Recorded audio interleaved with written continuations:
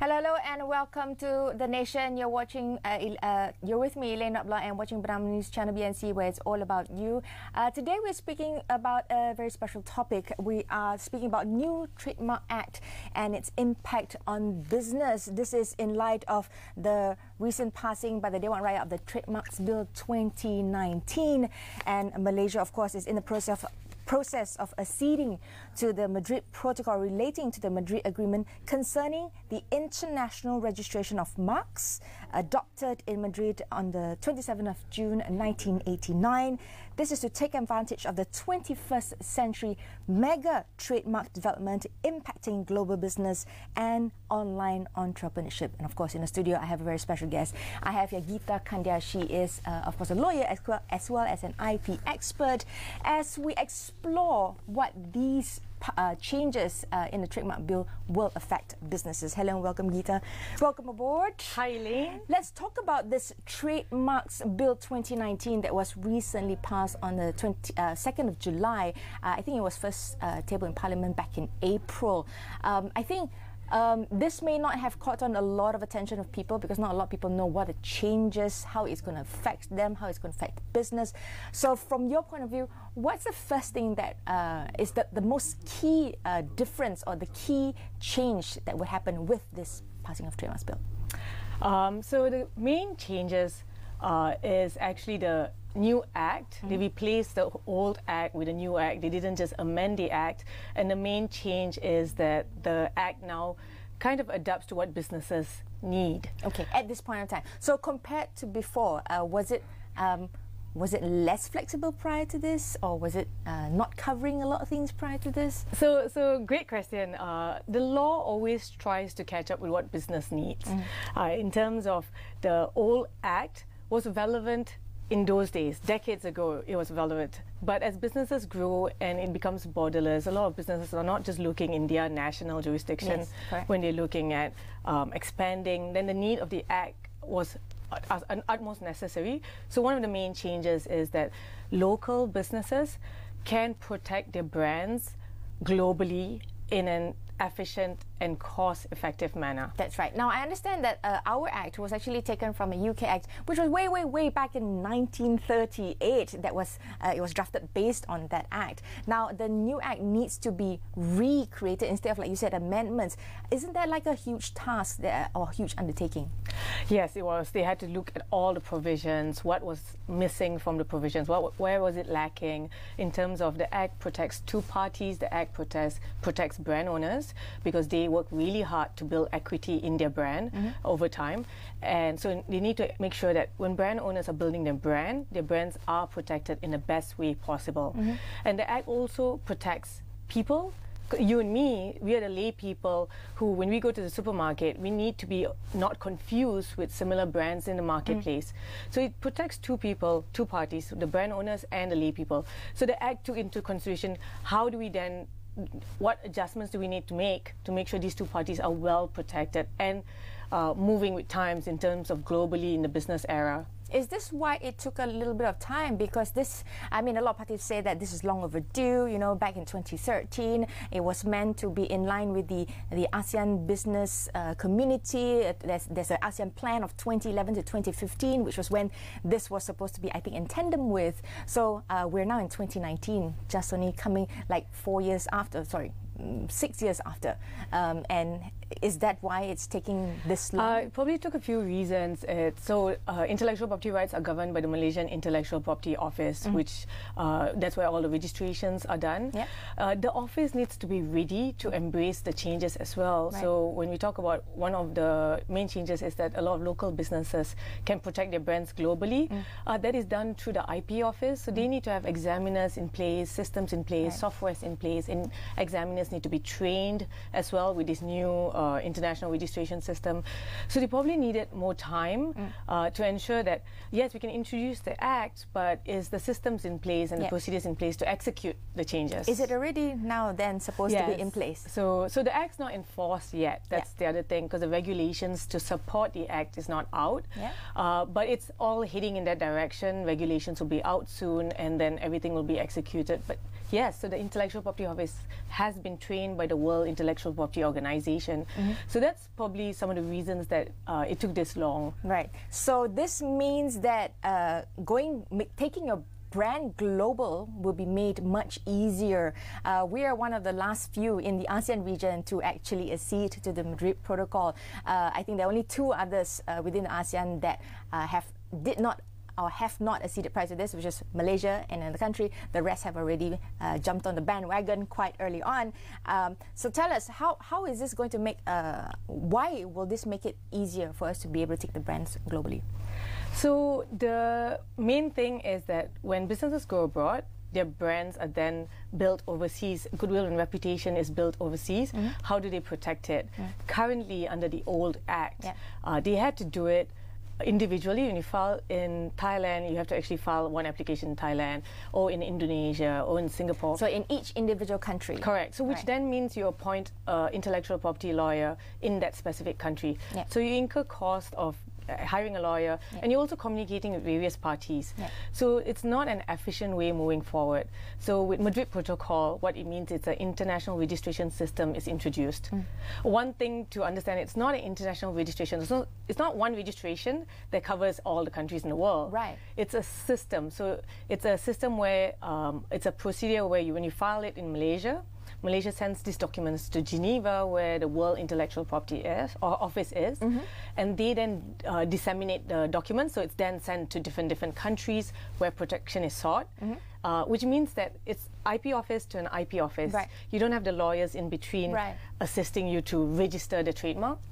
That whole process, which is now systemized, makes it easier. There's only one filing, one set of documents, one person you're communicating with.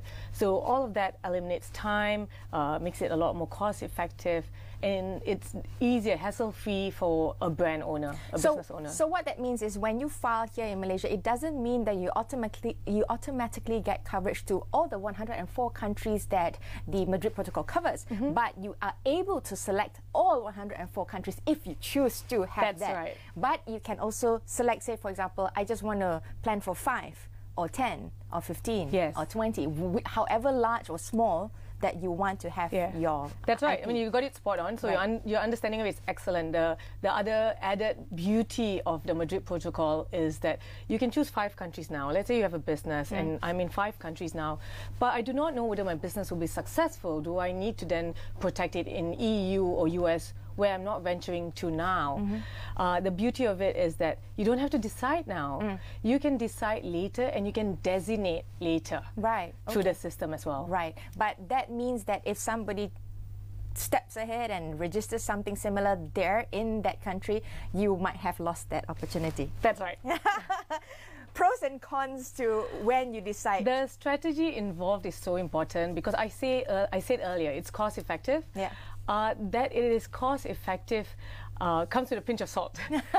Because if you're choosing a few countries, and if it's just Southeast Asian countries, then going direct, ironically, is cheaper than using the Madrid Protocol. But if you're choosing many countries, and some of the countries, the currency can be overbearing on the local business, then choosing the Madrid Protocol is better. Okay. So I think quite some time back, we've also talked about trademarks and how to manage it, and there's timelines to it. I understand that this new bill also shortens certain timelines. Perhaps you can share a little bit about that. Yes, so previously, any registration in Malaysia, there isn't a requirement that examination needs to be done within 18 months.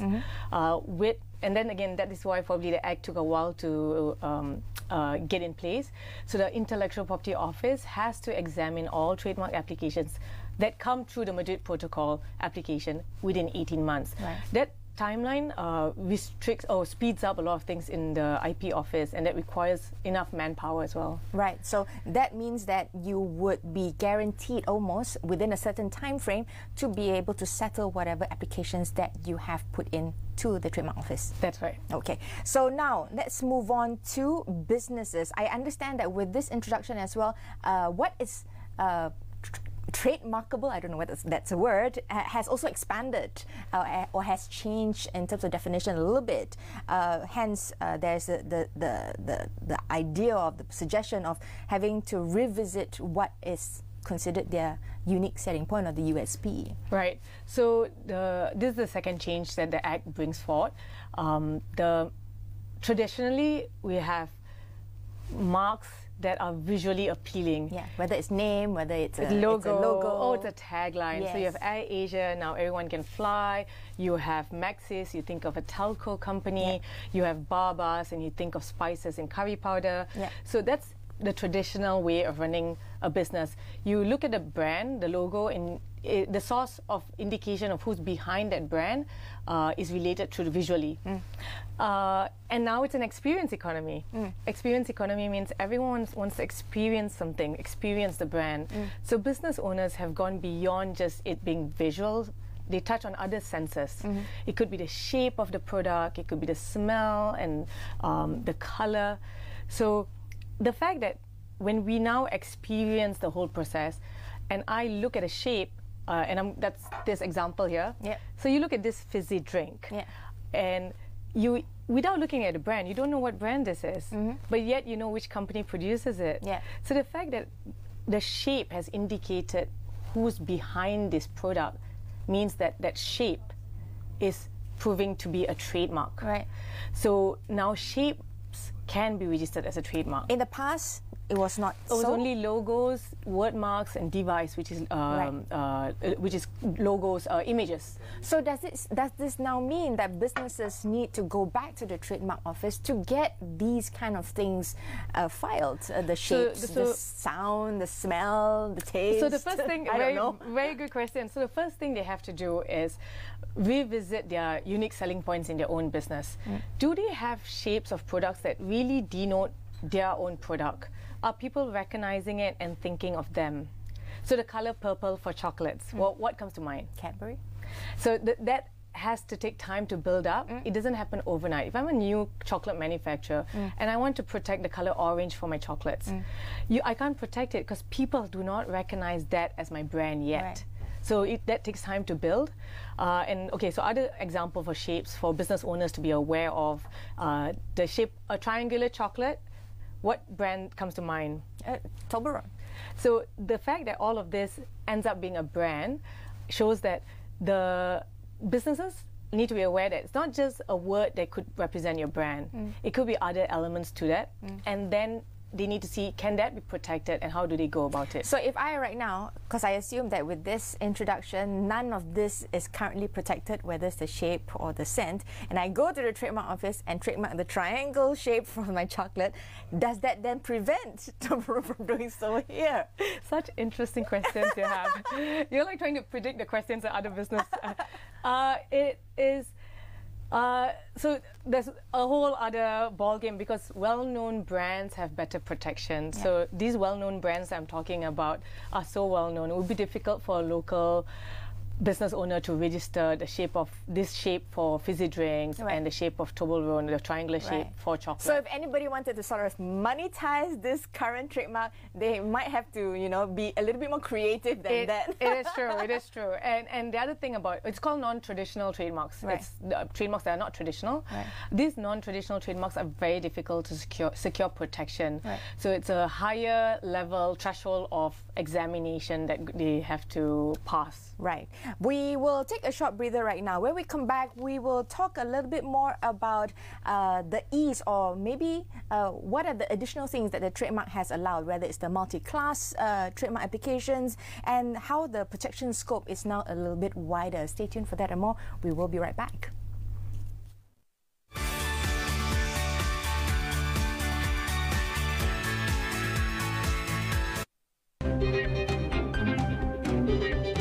KASStheIPexperts menampilkan pelbagai segmen menarik khas buat anda.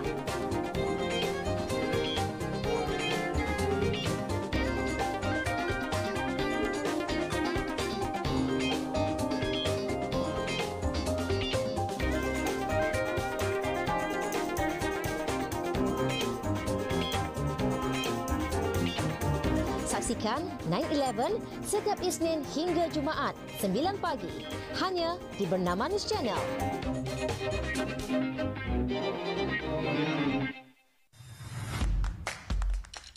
Hai, nama saya Johar bin Ahmad Sharifuddin. Penglibatan kami dalam penjualan di dalam media sosial seperti Facebook, Twitter, Instagram adalah setahun yang lepas. Keberkesanan internet dalam jualan adalah dari segi peningkatan jualan dan dari segi skop pemasaran semakin besar. Termasuk kita dapat customer luar daripada Malaysia seperti Singapura, China dan Filipin. Di media sosial dia ada banyak aspek yang mana boleh membantu dalam peningkatan jualan. Kerana media sosial yang ada sekarang semuanya percuma. Gunakan platform media sosial untuk memasarkan produk-produk dengan lebih meluas. Tak salah kita cuba.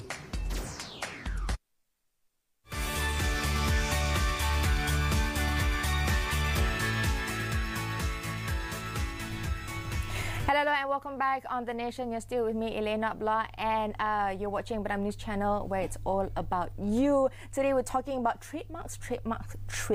Recently, Dewan Rakyat passed the Trademarks Bill 2019, and we have the question of, with this new Trademark Act, what is its impact on businesses? And in the studio, we're speaking to Geeta Kandia. She's an IP expert. Geeta, we went through quite a few, potential things that might have cropped up in people's minds with regards to this new Trademark Act. It may be ways to make a quick and fast buck. But let's now talk about multi-class trademark applications. Apparently, this is now possible. At the same time, there were quite a number of things that have saved time and saved costs with the ability to go global. What is a multi-class trademark application?